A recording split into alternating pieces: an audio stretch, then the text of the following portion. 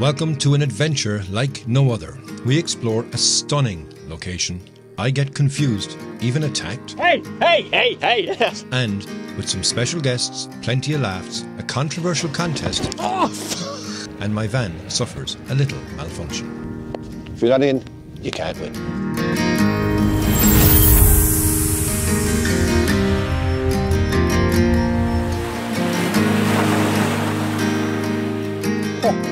Hang on a second, that's not my van. Hey! Sorry, I don't know what I'm doing. So yeah, welcome back to the channel. Welcome back to the vlog. And I have Mr. ThomasHeaton here with me, and that's actually his van, believe it or not. Some of you might actually know that van. Tom is in Ireland this week, and I'm really happy to meet up with him in some of the beautiful spots we have. One is here in Connemara. Yes. So you've had how many days here? 2 or 3, I've lost count. Okay, so he's after falling in love with Ireland. He's going to change his name to Thomas Heaton or Heaton or something along those lines. Yes. Yeah. But I'm not going to change my career. I'm not going to become an actor because... Yeah, that was obviously dangerous. I think his name is like Conor McGregor or something like that, the way he pushed me over there. Yeah, so yeah, thanks very much for joining. We're going to have a great shoot this evening. The light is looking wonderful. And also, over here, it's like a whole party because we have... Hello there, folks. Hello there, folks. So this is Neil. Catchphrase. This is Neil, yes, and Neil is also here, and we're going to shoot this area. Like I said, hopefully the light is going to be beautiful. It's going to be, I think it is, but the area, wait till you see what it is. Actually, before I do anything, I'm going to show you some drone footage that I did earlier on to introduce to this stunning spot. Let's go.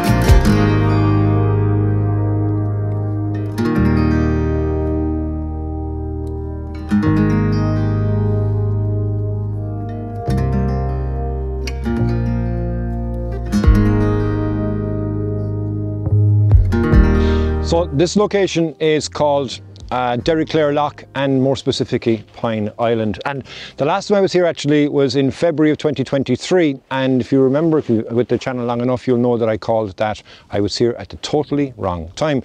Now today is not the right time, but it's still a nice time because we're getting some nice light, and over here we're getting a rainbow that keeps coming back and coming back. So this is probably around the 6th time that I've seen the rainbow. I managed to get a couple of shots from earlier on as well, which is stunning, right? Full arch rainbow as well, but not going over the top of the trees, but going from this side out. But yeah, I'll give you a look at those images first while I set up my first shot anyway here, and look at this stunning light that we have. I think it's going to be great.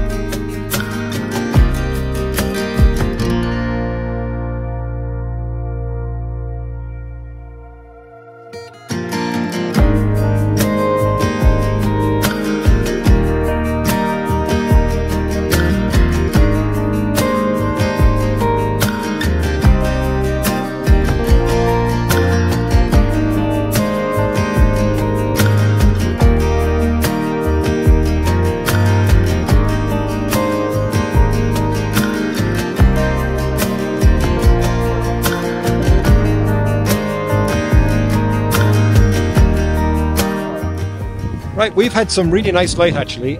We got some nice light coming in here. As you can kind of see the background in this camera, there was a rain, it's not a storm, but a burst. Yeah, I'm looking at Neil, Neil was looking at me going, what's he saying? So there's a rain burst came through here and we got nice light shining through that. So I popped on my long lens and I took a couple of shots here of a peak, and it was nice enough actually, a nice bit of moody, misty atmosphere in it. And then that rain continued behind these trees, and I think I got nice layering on that.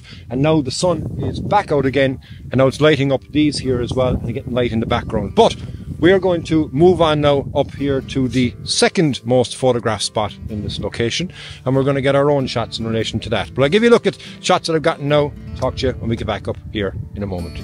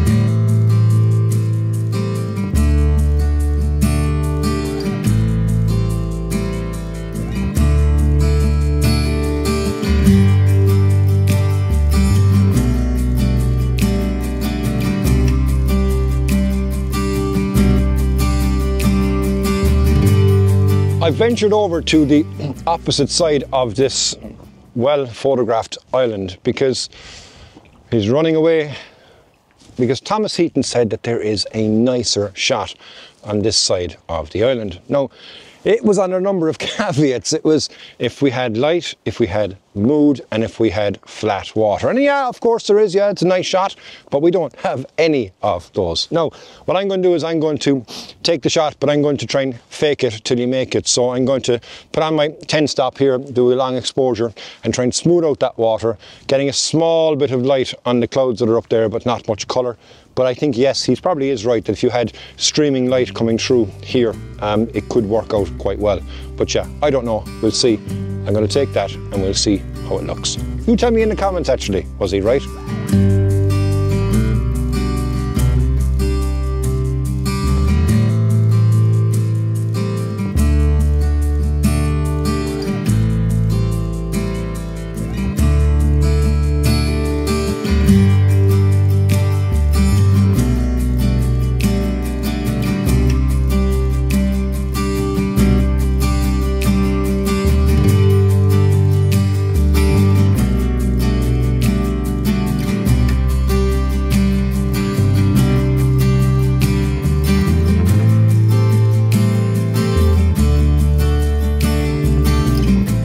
So we're not going to get any light, so we decided to have a bit of a contest, right? So ThomasHeaton, unbeknownst to most people, is the stone skipping champion from 1984. Yeah, when I was born. Yeah, he was born. Skip, yeah. Neil was the runner-up, and I've never stone skipped. So let's see how we get on with beginner's luck, right? So we'll allow the champion to go first. I'm going to go first. Have you picked your weapon? I got it. All right. You're going to count. Okay, I have to count. The bounces. You ready? Oh no. One. No, not even one. Not even one.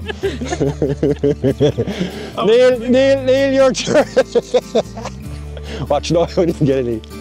What? Oh. Oh, so far, two is the leader. That was terrible. So now all I have to do is kind of just kick it and hopefully watch it go.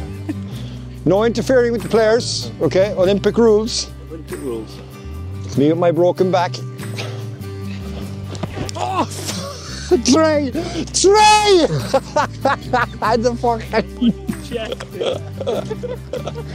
Ah, yes, there we go.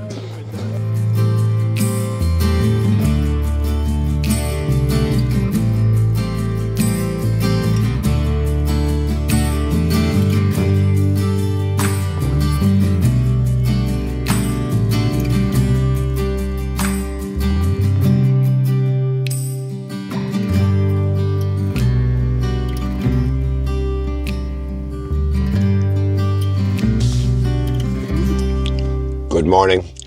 So it is now 6:44. Sunrise is around 15 minutes, and when we checked on all of the forecasts, it said no clouds. But we've a lot of cloud, and particularly in the eastern direction. So I am not sure how this morning's shoot is going to go. But we're here. Time to give it a go. Or maybe sleep. Let's go.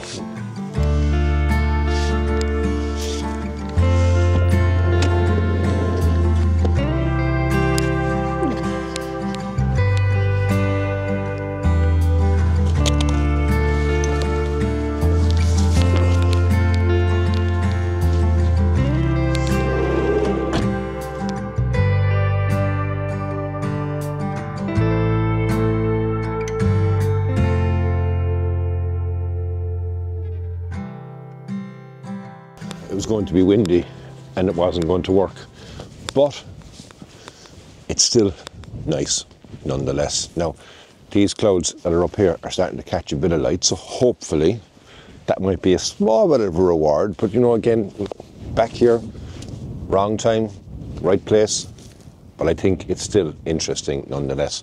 So the sun is going to be coming up from over this direction here, right behind Tom's van, and then coming in this way is the idea. But if you're not in, you can't win.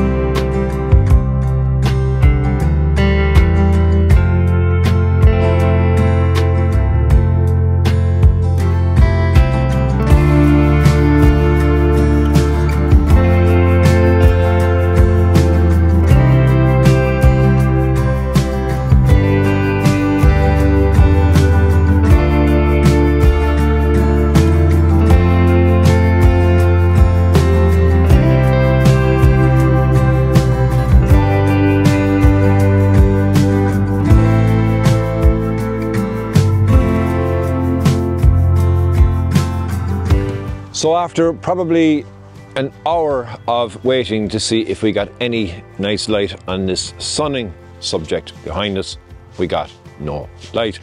So we decided that we were not going to shoot. So hung around there. Tom is gone. He's gone off now for more adventures. And I think he's going to have a look at Father Ted's house, as you do. So hopefully he knows if it's something near or something far. If you don't get that joke, watch Father Ted. But I was just about to leave and started up the van, said goodbye to Neil, and I was about to hit the road as well myself. And the van started, but the steering wheel didn't turn. So of course I had to go frantically looking to see what the issue was. And it seems that my power steering, what's it called? Belt, there you go, has snapped. So I've got pieces hanging underneath the van. So I can't obviously drive, so I'm kind of stuck here, but you know what, a place to be stuck in, I suppose. Now I'm waiting on a tow truck to come and get me, to bring me to Clifton, and then hopefully they'll be able to replace that, and then I can be back on the road. But yeah, so I'm kind of stranded here, but you know what, stranded in a stunning area. So what I might do, I think I might take a couple of shots with the light in that direction anyway. Why not? Do you know what I mean? You're going to be here, you might as well take the shots. Neil is still here as well. Neil, come over here, boy. Neil's walking around like as if he's hiding. So yeah, Neil is still here, so yeah. Let's go, you know, we should steal ThomasHeaton's picture. I did it yesterday. Oh, did you yesterday? Yeah, I already have that yesterday. I'm going to go steal that now. Yeah, apparently ThomasHeaton told us that he had found the best composition for this entire place, which is at the back of the island without... It doesn't even include the island. Without including the trees, but yeah, I took the shot. You've probably seen it if you've watched the last episode, because you know, you have to kind of take it. Like, before I beat everybody at the skipping contest, skipping stones, not skipping this way. So yeah, I'm going to get a couple of shots anyway here, see what it's like. Well, it was nice, but now the sun is gone again. But yeah, what a place to be stuck. Look at the cloud above that, could be interesting. Yeah, all right. Okay, yeah. And then you know what, we'll see if we can get the thing repaired as well, sure. Yeah, fingers crossed.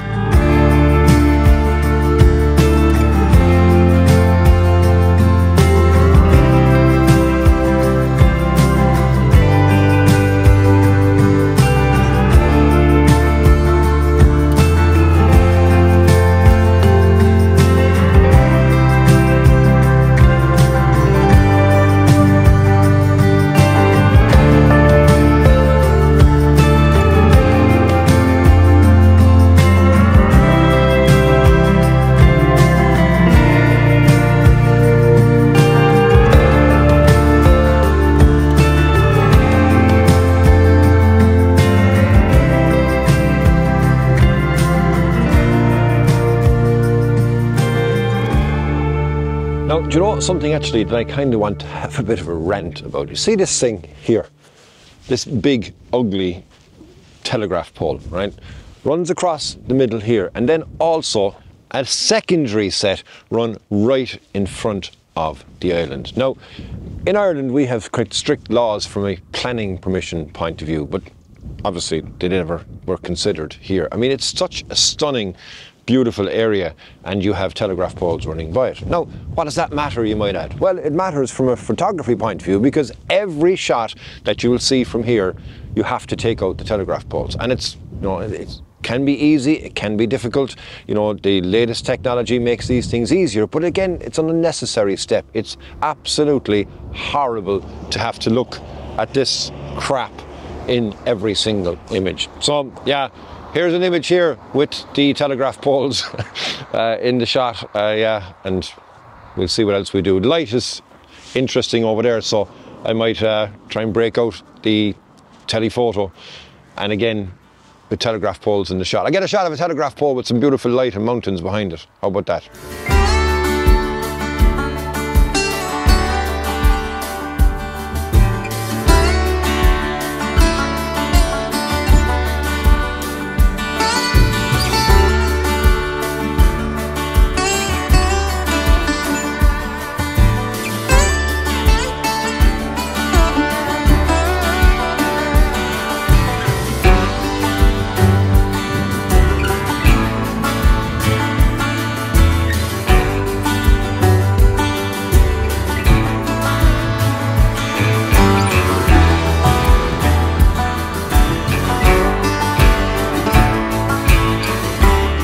So an unexpected turn of events. Now, I am in the van at the moment, and I have just been dropped off here to the, hopefully, repair centre. So it's confirmed anyway that it is the power steering belt that has gone. So we need to, number one, find a replacement belt, and then number two, get it fixed. So could be worse. I mean, look, do you know what? The advantage of having the van now is that I can sit here, I'm still comfortable while I'm waiting for that decision. Can't get any photographs in relation to that, but what I can do is I can start editing. So this is my cushion that I have, but also it doubles as my desk, so I can put my laptop here, I can edit my video, edit probably this video as well, and I'll see how we get on. How much is this going to cost me? How long time is it going to take me? Hopefully, as I say, I can get the missing part and be back on the road and away, but that's the thing you have to deal with. You know, when you do a lot of traveling, like I would do for photography, you know, you are going to come across certain challenges with a vehicle. You know, it's par for the course in relation to it. I've been very lucky, thankfully, so far with this van. I only had one issue, which was July of last year, and now here in September of 2024. So hopefully I don't have that many more, but still at the same point, it's still par for the course. So yeah, I'm going to start editing anyway here, and I'll check back in, give you an update on how this saga plays out, but I think it's going to be interesting anyway because it's different. But yeah, hopefully not too expensive different.